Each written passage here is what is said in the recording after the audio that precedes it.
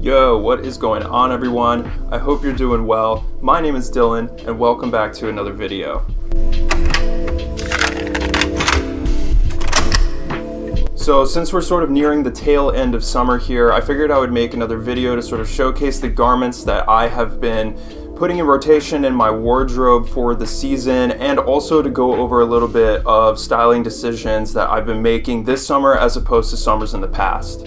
So in past summers, I have mostly worn, at least for my top layer, t-shirts and short sleeve button downs of various fabrics, various sort of lightweight fabrics, kind of like silks, linens, or rayons. But this summer I've mostly gravitated towards wearing muscle tees and tank tops, and you'll see a lot of that in what I'm about to go over and show you guys as far as my uniform for the season is concerned. It's mostly because I find like a muscle tee to add a little bit more of an interesting silhouette to summer wear and for hot weather in general, as opposed to just a standard t-shirt. Through pretty much only wearing this type of top for the whole summer, it makes it super cohesive and super easy to change other aspects of my outfits like in and out.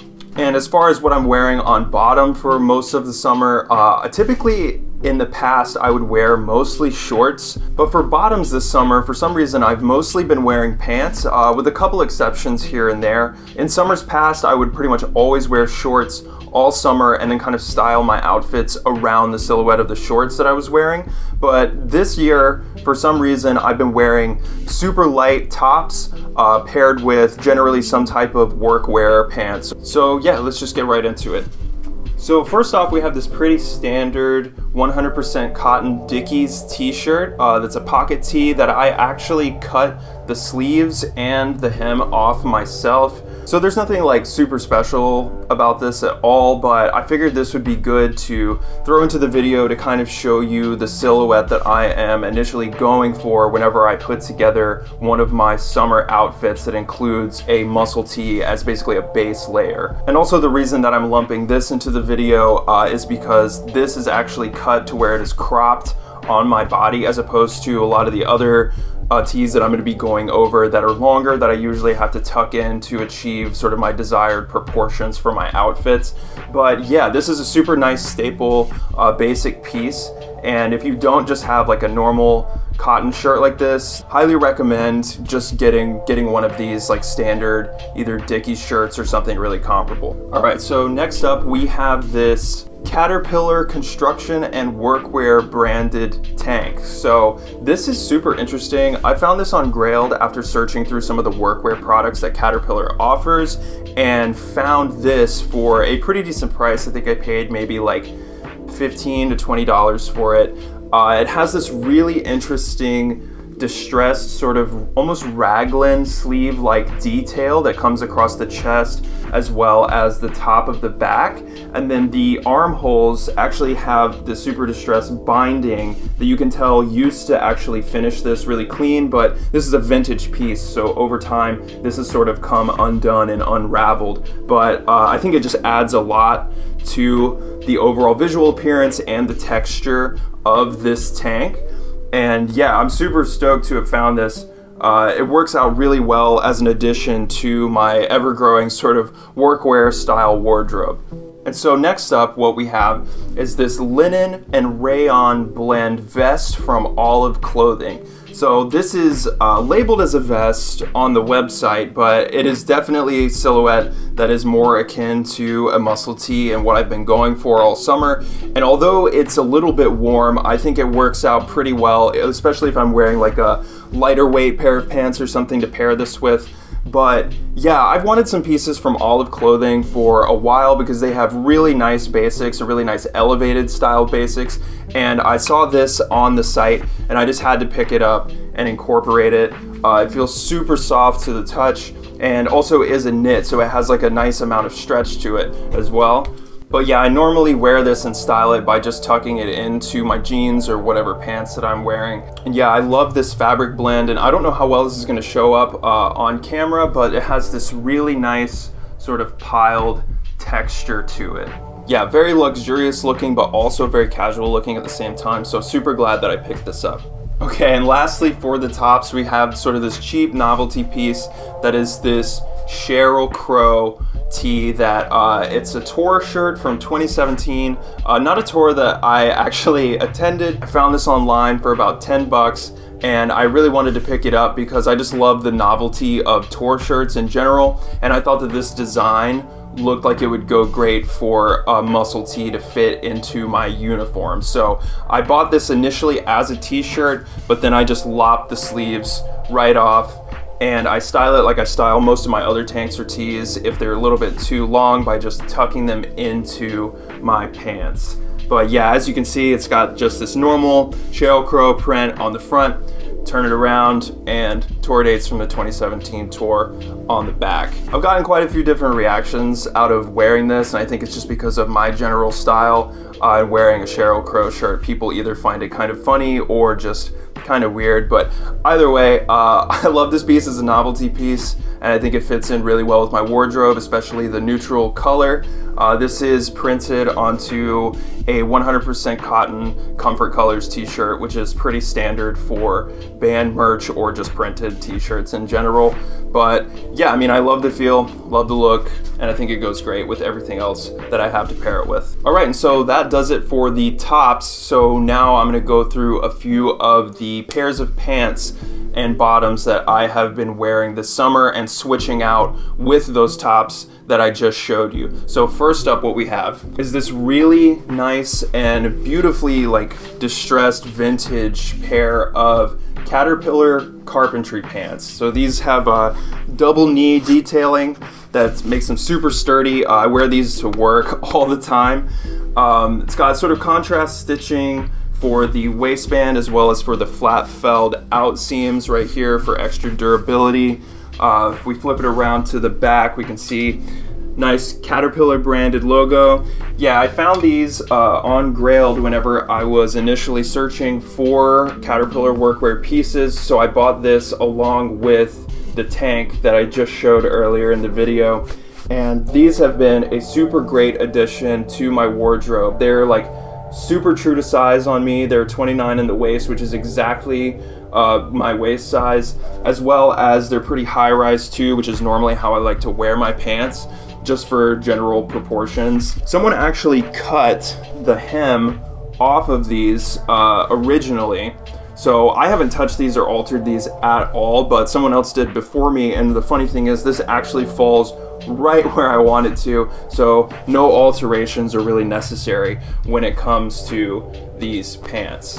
But yeah, these are made out of a cotton canvas that's pretty sturdy. You can tell these have been through a lot and been around for quite a while. So this is a great vintage piece that I feel like I have added into rotation in my summer uniform. I feel like Caterpillar is a little bit slept on as a nicer workwear brand. So if you come across a pair of these or a pair of carpenter pants from Caterpillar, especially the vintage ones, I would definitely recommend trying them out and seeing how they work for you, because these fit me like a dream and I'm super glad to have found them. All right, so next up, what we have is another item that I picked up from Olive Clothing. So this is the black pair of wide leg denim pants from Olive that I bought alongside of the vest that I just showed you. So I actually bought these in a size small, which are a 30 in the waist, which I think they might actually come out to be a little bit bigger than that. So these are freaking huge,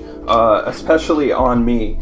But I really kind of wanted to go for this silhouette in general, because I'm sure that you've seen this picture of these diesel pants that's been floating around on Instagram or social media for quite a while now. And I've been super intrigued by this silhouette of just wearing a super long, super wide cut pair of jeans. So these were definitely on my radar whenever I first saw them. And I decided to go ahead and pick them up. So I've been wearing them for a few weeks now, and I think they're a really great addition to my uniform for the season. I mean, they feel super soft, super nice. I mean, it's a good quality denim. It's basically like a super high rise, which works out well for me if I'm gonna tuck my shirts or if I'm just going to let them drape over the waist of my pants. This is a really comfortable and really great pair of jeans that I've incorporated into my wardrobe. So next up, what I have is this pair of shorts that I actually have kind of cut and altered myself from the brand Guerrilla Group. And so if you followed me at all in the past or seen a lot of my really old social media posts from a few years ago, which is actually when I picked these up, I used to be a pretty big fan of this brand, and I guess I still am to some extent, but I don't really wear their stuff as often as I used to. But I bought this pair of shorts that has this long, whatever, I'll put the name on the screen. I bought these for maybe like $149, $150 if I recall correctly. But if you'll notice, and I'll throw some pictures up of what these used to look like, they were like somewhat pleated near the hem and also had a built-in lining that has a sort of checkered print or pattern that would come down below the hem of the shorts and kind of like over the knee area. Which initially, a few years ago, whenever I bought these, I thought was super interesting, super cool, and I wanted to try it out, but I ended up not really wearing them all too often. So a little while ago, I picked these back up out of my closet, and I ended up cutting out the lining and also just cutting off the hem so that these flow a little bit bigger instead of sort of tapering like they were designed to do. And I actually like them a lot more this way. I left the hem raw so it just sort of frays a little bit, but I think the silhouette looks way better on me this way. And also, this is just a nice sort of like medium weight nylon pair of shorts that are great for the summertime. Yeah, so these are like a nylon ripstop, and I can probably show you guys the texture a little bit. So we got some pleats up here in the waistbands, really large front pockets as well as 2 rear pockets. So it's like a pretty standard pair of shorts, other than the fact that there's this asymmetrical fly in the front right here. So the whole front fly of the pant folds over and it's sort of buttoned closer to the right-hand side, which makes them a little bit more unique and interesting.